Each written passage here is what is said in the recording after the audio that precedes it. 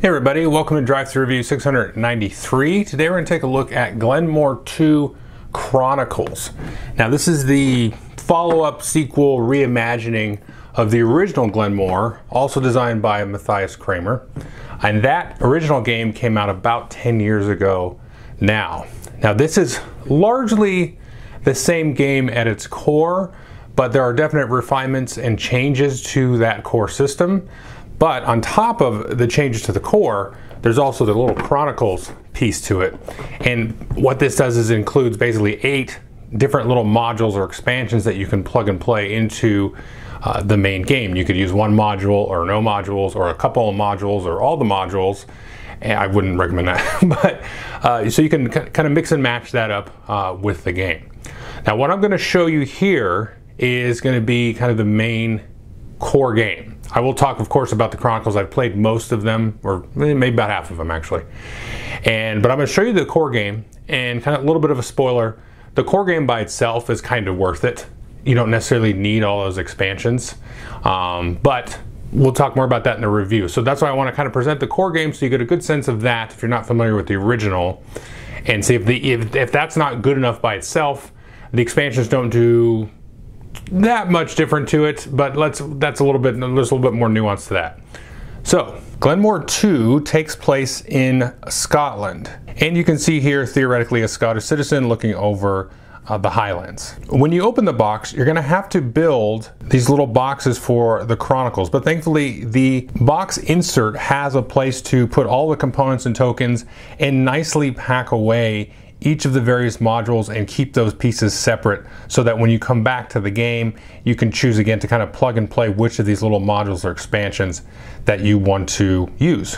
Each of the modules or expansions is known as a chronicle. So think of them like a little book that you'll crack open and kind of peek into various times in Scottish history or Scottish lore or myth. And you will kind of, again, plug and play or pick and choose what you want to sort of flavorize your game with. And so the way that the mechanics sort of interact with the core game is going to be very interesting. Now it's kind of an abstract, sort of tenuous smattering of theme, but it does give you the flavor of different periods of Scottish history. And each of the Chronicles is designed by different designers. For example, Klaus-Jürgen Ried designed one of the expansions. He's the designer of Carcassonne, and there's just several in here from sort of well-known designers as well as lesser-known designers. So let me give you a general sense of the gameplay. Now to start the game, each player is going to get a little village of 2 tiles, as well as workers in their particular color with little tiny banners of their particular color, sort of indicating a Scottish house, and then a various amount of money based on where you are in turn order. In addition to each player's kind of individual village, which they'll be building up over the course of the game, there's 2 main boards. On the right here, you can see a bunch of tiles and little workers. This is the rondel, which I'll talk about more in a minute. On the left, you have the clan board. And on this board, this is where players will be placing their little banners through actions that they'll take on the rondel board, and you'll get various rewards and special abilities as you sort of claim these different areas and villages and towns. Now the meat of the action, of course, is on this rondel board, and this is really the small piece of genius that was in the original game, and of course it carries over to this one, is whoever is kind of last in turn order, so in this case the purple player, is going to leap up, land on a tile of their choosing, and then pay any costs maybe associated with the tile if there is any, and then grab that tile and add it to their village. So they'll take that tile off of the board, they'll have to place it adjacent to one of their workers that's currently in their village, and then after placing the tile, they're going to activate the tile they just placed as well as all the tiles around it. So on this particular turn, we're going to activate the tile we just took, which is going to generate a sheep for us to spend later, and then the tiles around it currently are these 2 village tiles, which allow you to make 2 movements with your workers. So for example, we might just move this worker over to the right. Now in a future turn, I might grab this tile that generates wood for us, and we'll place that down. And again, the tile that we acquired will trigger its own action, generating wood, and then all the tiles around it. So the sheep tile that we got on the previous turn will also kick in again and generate another sheep, as well as now we've got 1 movement for our purple worker. So the combination of those 2 mechanics that I just showed you, the sort of time track rondel where you're jumping up and grabbing a tile to add to your little tableau, your village, and then setting up that sort of proximity combo thing is really the greatness of this game, and it was the greatness of the original as well. Now, I've seen those mechanics in different games where you have this sort of time track where if you jump up too far, then people might come behind you and then they might get multiple actions. But maybe it was worth it jumping up that far because there's that really juicy tile that everybody wants, or maybe a particular opponent wants, that you really need to get before they do. And sort of balancing those two actions together, and then trying to figure out sort of adjacency-wise and proximity-wise where to sort of align those things and then get your workers moved around and all that kind of stuff. That's just really sings as a mechanic, and it's just something that with all the expansions just makes it super flexible to add new tiles in, add new combos and all that kind of thing. Now, you're not only going to generate resources, of course, for the tiles, you're going to be also to trade those resources in for points or get money or these other things. Or you might get some that just generate victory points or generate whiskey barrels, which is like a special kind of resource in this game. And of course, there are other types of tiles here. If we can see Castle Stalker, in the lower left-hand side of this tile, there's a little card icon, which means that there's a card that accompanies this tile when you acquire it. So you can see you got to pay a wood, a stone, and a cow, and then you can get this tile along with a new worker and this card. And this particular card is very simple. It just gives you 3 money. And there's a whole little stack of cards that come out with the various tiles as they come out through the game. And these tiles are usually pretty sought after because they'll have some kind of extra little combo along with whatever the tile might do by itself. Finally, there are person tiles, and you're not going to add these to your village. You're just going to set them off to the side. But you can see the little clan marker token thing in the bottom left-hand corner. And what these tiles are telling you is that you get to add one of your clan markers to the clan board. And this is another interesting new thing. This was not in the original game whatsoever. And what happens when you trigger this is you're going to be able to place one of your clan tokens out, and you're going to start from this sort of wilderness area here and then draw a line out to where you want to place it. You can place it wherever you want, but if you cross any of the tokens that have money, you've got to pay money for each of those that you might jump across. So in this example here, red went to this particular spot. They got a new worker to add to their village, as they also got some wheat to add to their village. If on a later turn, purple got a person tile, they can start from either the wilderness area or start drawing a line from any clan token, their own or an opponent. And if they wanted to go to this next spot over here, Monroe, they would just have to pay the 1 coin to jump over there and then trigger that special ability. So I'm going to talk more about this board in the review part, but this is something that I was very lukewarm on. It felt like a very big kind of bolt-on to the original core game. But after several more plays of it, I've really started to enjoy what this board adds to the game. But I'll talk more about that in the review at the end. Now, one other cool mechanic that is in the original game is this market space kind of in the middle of the rondelle here. Now you can see this is set up here for each of the 5 different resources. We've got $1 on each of those. Now on your turn, at any time, you can buy and sell various resources. And this market works as a very cool kind of supply and demand type of thing. So let's say I had some extra wheat. I could sell that wheat, get the $1 that's on the board, and then I can use that to buy maybe a brick and pay $2 and put that $2 right onto the board and get that brick. Now you don't ever do this to sort of hoard resources. Only when you go to satisfy some requirement, whether to buy a tile or turn in resources for points, instead of spending that actual resource, if you don't have it, you can just theoretically just kind of spend money as if you were getting that resource. So you don't buy the resources to keep them, you buy them to fulfill some kind of spend requirement. But the way that the money kind of fluctuates there on that board, it's just a really cool thing, because if there is no money left on a resource, there's no demand, so you can't sell it. And if it's full up, if you've got 1, 2, and then 3 money on one of the resources, then there's no way to buy any because the market is tapped out. So that kind of fluctuating supply and demand thing is just a nice little, very easy to read kind of wrinkle to it, and just adds a little bit more bite and crunch to the core game. So players are going to keep jumping up, taking tiles, adding them to their village, throwing up different combos, trying to collect points, collect various different resources and things. And you're going to have a scoring at the end of kind of 4 phases. So as you draw through these piles of tiles, A, B, C, and D, you're going to score once you flip over the last tile from each of the different So you're going to have 4 scorings at the end of A, B, and C. Now in the D stack, there's a tile in the middle. It's called the end of the world tile. That will trigger like the last few rounds of the game, and then the players will get some more turns, and then we'll have a final scoring. And you're always going to score 4 different sort of categories. The first one you can see here on the left is whoever has the most workers inside their main castle. Then you're going to compare who has the most cards. Then you're going to compare who has the most whiskey barrels, and then compare who has the most person tiles. And you're going to look at yourself and your count. Let's just talk whiskey barrels. Let's say there's 3 players. I've got 3 whiskey barrels. Billy has 2, and Francesca has 0.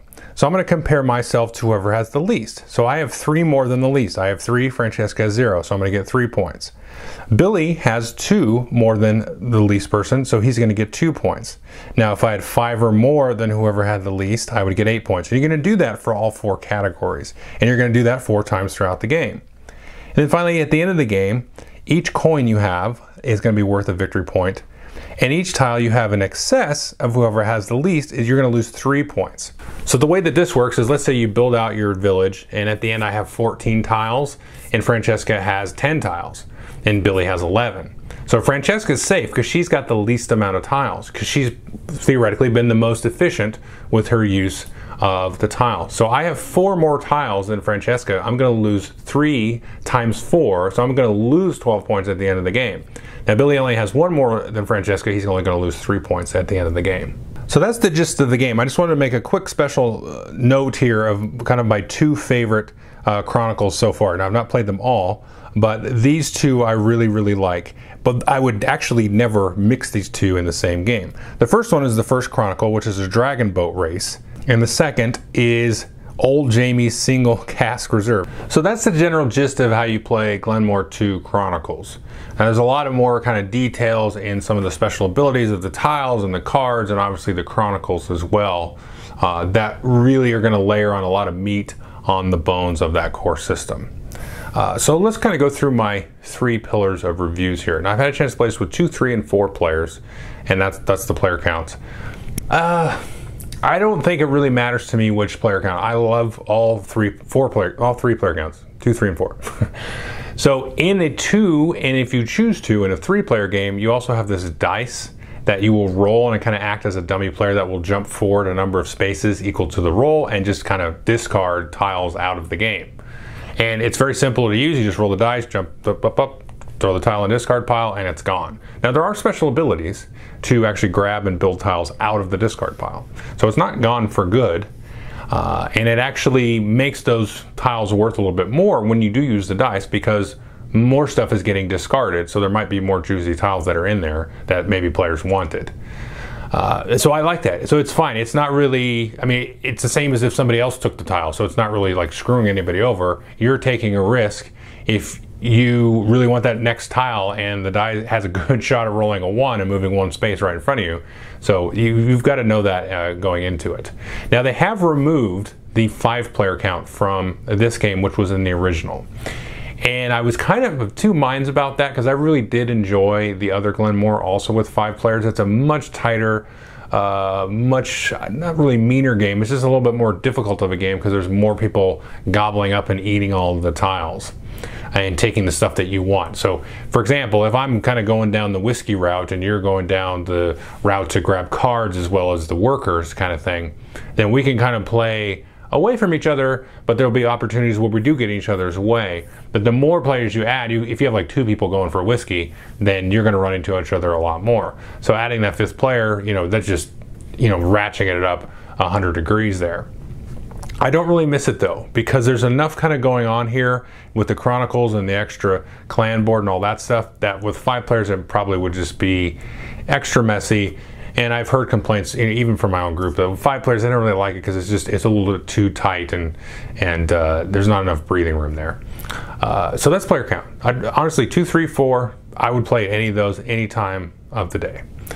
As far as the time to play the game, now that's going to kind of vary based on how much you've played it, and also how much you've played some of the Chronicles that can get added to the game. Some of the Chronicles will add more time than others. Some will kind of just seamlessly just integrate with the game and not really add any time other than a little bit of crunch in terms of like, what should I do? Because now I can do this other thing, you know, with the Chronicle. But the overall time to play the game, I would say anywhere between probably 45 minutes at the minimum, even with 2 players, up to about an hour and a half or so with 4 players. Now, if it's new people at the table, I could kind of see the 4-player game getting up maybe towards 2 hours. It kind of depends on, you know, on your group, I think, but really shouldn't go any longer than an hour and a half. And I don't think you can really get it down under 45 minutes, to be fair. You might be able to get a 2-player game done in a half an hour. I could see that happening. But then for me, I think I'd actually be playing a little too quick. And this game, it can kind of lull you into that because it's such like an easy breezy thing where it's like, jump up, take the tile, add it, trigger all these cool combos around me, your turn. And you really have to think about what the other players are doing. And when you make that decision to go up and grab a tile, you're like, this is great for me, boom, take it. You might be ignoring something that would be pretty good for you, but really great for your opponent, and you should be taking that because they're going to just, you know, go home to the bank with all the points they're going to generate off the little combos that they're setting up. So that's the player count and the play time. Now, my comparison thing is obviously going to be to the original. And as I kind of said during the walkthrough, I've not really seen this melding of mechanics other than the original, and then he had kind of an offshoot game. I can't remember the name of it. Stronghold published it. It's about car racing or car building or something. And it had that kind of rondelle thing where you jumped around the track buying tiles and things like that. But this kind of, and then there was like a knockoff Glenmore or something. I don't remember the name of that one either. But this one just sings. It just sings all the way through. Because the thing is it's so easy, in my opinion, to get in and just start playing around and having fun and jumping up and getting tiles and doing combos and generating resources and selling off these extra resources that you get because you're full of this resource and that resource. It's just so easy and buttery to get into. And then this has layers and layers and layers of strategic depth the more you play it. And that really just gets multiplied with all of these different chronicles. So the one thing I want to talk about, though, is let's talk about the differences of Glenmore. Because in my opinion, like I said towards the beginning, if you just wanted to play this core game as is, then I think it's probably almost worth the money. Because I think you can get this in stores for about $80, which is a lot for this kind of sort of weight and design of a game, probably. But the components and everything, as you can see, are stellar. So you are in the insert, in the boxes, and it's just that extra extravagance. So I think in that terms, it's probably worth that amount of money. You know, it feels right. The money issues, that's always a weird thing to kind of talk about, because if you're like a loaded millionaire, then like just whatever, buy it. But if you're broke and shouldn't be buying board games, then don't buy it. You know what I mean? So there's somewhere in between. So I would say if you just wanted to get that core game, if that looks interesting to you, and you just wanted to play that, like I would still sit down and just play the core game right now, even though I've played some of these extra chronicles. And that's good enough. Now, when you add on all this extra stuff, and it's just basically like piling in, I don't know, 2 or 3 expansions worth of stuff, because one module by itself is not really, I would say, worth like an expansion box. Maybe 2 or 3 of them together would be something you would normally go out and get afterwards and get an expansion and then get the next one and the next one. So there's probably, let's say it has 2 expansions worth of content into it. And so I think what I've found with this, again, like I said before, is that extra clan board. The one thing that does kind of remove from the game is the accessibility to new players and newer gamers, because it's a big old, let me just grab it here, it's a big old kind of board to digest. There's a lot of, you know, little special abilities and things that you can do and little pathways to try to figure out, you know, what you can get out of it. Now you could, and I've thought about this and not tried it, as one option you can always select to just get 3 points. It's kind of at the bottom there. You don't actually have to you know, use the map to get to that. You can just say, I'll just take the 3 points. So you could, as an intro, play the game if you've got like a more casual type of crowd, and say whenever you get a percentile, you get the percentile which you're going to score at the end, and it's also going to be worth 3 points when you take it. That could be all right as a learning game, because there's enough here for a newer gamer in that main rondelle aspect and building their village and all that stuff to get into. I mean, that's basically what the original game was, is this minus the clan board. Now, I've grown to really adore this, and I have had the chance to play this with the family. So the more that we've played with it, the more accessible and interesting this clan board has become. And the kind of balancing between adding something to your village and to your engine and jumping out here onto that board and getting something else that maybe your engine is not providing you, probably at the cost of spending some money to go down on one of these paths, is a very kind of interesting dichotomy. And it really kind of just doubles down on the whole jump aspect of the game, where I'm gonna jump up 2, 3, 5 tiles, get to something that's really good, and bypass this other stuff that I could use, but I don't want other players getting this and taking this from me because it's vital to my engine. And so maybe you might jump up and get something that's, work in this little corner of your village, but maybe you've neglected like getting some sheep or some cows for stuff that's going to come in the B and the C and the D stack that you're going to want to make use of. So this gives you kind of an out in a way to go ahead and get that little extra trigger, or jump up even in this case, because some of these special abilities here are kind of further away from the beginning of this are little triggers that you can get, and you'll get little tokens that will allow you to do, trade money, like buy resources for always getting for always $1 and all this other stuff. And so there's some other abilities that you might want to take a leap out to and get that, and then have that active for the whole game. Now they're a little bit ways in, so if you do them too early, you're going to be spending a lot of money to get over there. But if you do them too late, then you're not going to be able to make use of those abilities for more often, so the impact of them is going to be a lot less. So that pairs nicely with the whole jumping up far in the rondelle. So there's a real give and take, like, do I jump up this far? And then on the clan board, do I go down the path this far? And so that, again, it's the same kind of vibe, but with a kind of a different mechanic there. So I've really come to enjoy how this works and everything. And like I said, the Chronicles really add a lot to it. Now I have my favorites. I mentioned the two, number 1 and what's the other one, number 3? Yeah. But I don't want to mix those. I've mixed the first two, the river one, and then there's like this mountain thing where you put this on the track, and then as you sort of jump over it, you have to drop off, it's almost like a little tax, and you have to drop off goods. So if somebody wants to just land on it, they're foregoing getting a tile and doing something, for their engine, but they might get all the goods that everybody else dropped off it. You might get your goods back too if you keep going around it. So those are two very simple ones, the river and the riverboat race and that one. But I played with the Jamie's whiskey one, as well as there's a one where you have these like haggis tokens. And it's this whole little mini game of haggis tokens, and you can score so many points out of that. But if you add too many expansions to it, too many of these modules, the whole give and take thing, the whole jumping up and weighing the options of how far to jump and everything, and how far to go down one path versus the other. Because if you go down way whiskeys, but everybody else is, raking up points on you on the cards and the villagers, who, oh, great, you got 8 points for your whiskey, but everybody else scored 16 points off of everything else that you were neglecting. So it's that whole tug of war kind of thing with yourself. If you add too much of that into the game, so if I add the whiskey and the haggis and the river, it's like, well, I don't know what to do. Like, there's so much. So I think you really only want to add 1, maybe 2 of the Chronicles together, because otherwise everybody's going to be spread really thin, and there are just going to be certain actions and strategies that are just going to be better when you add too much in. So the haggis strategy is this is the example, is the haggis strategy is going to decimate the rest of the game, and everybody should just do that because you can get so many points out of it. Now, if everybody's aware of that, then you can kind of give and take and balance off that, but it's always something it will always be keeping you in check. Now, if it's just by itself, that's okay. It'll integrate more seamlessly with the rest of the game and flow a little bit better.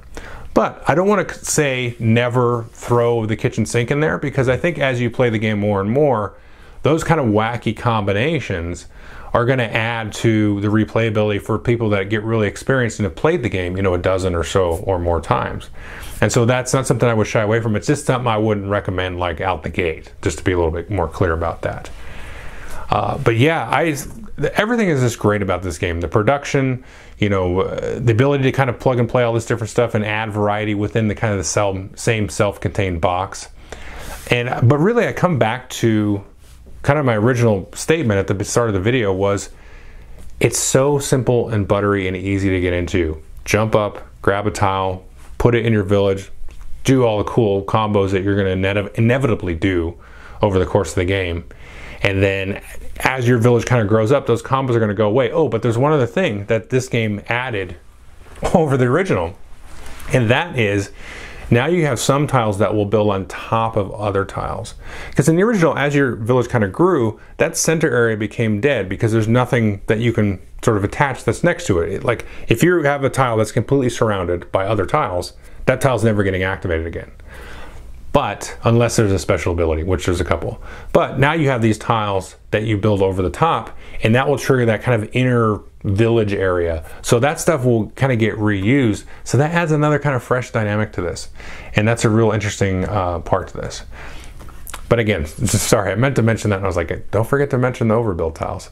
But like I said, the buttery silkiness of the simple game of jump up, grab a tile, generate resources, trade in resources for points, whatever. And then once you know kind of like the deck or the stack of the tiles and all the different cards and abilities, then you can be like, oh, okay, so I know that these whiskey ones are going to start coming out more frequently. Or I know at the end of the game, some of the ones that are castles that are associated with the cards, they do a lot of really cool stuff. So I want to be in a good position to kind of be in a spot where I can buy those, or the markets as they get better, and those are the tiles that you can like generate and sell your resources for points.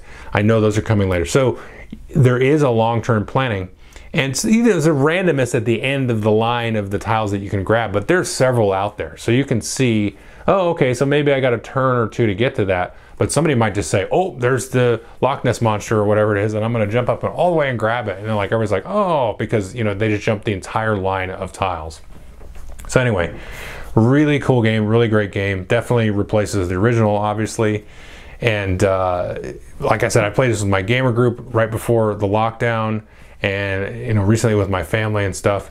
And it's been a hit across the board with everybody. So the silky smoothness with the extra strategy, and then all those layers of expansions just make it easy to recommend this game if you like Euros. So definitely take a look at Glenmore 2. Thanks.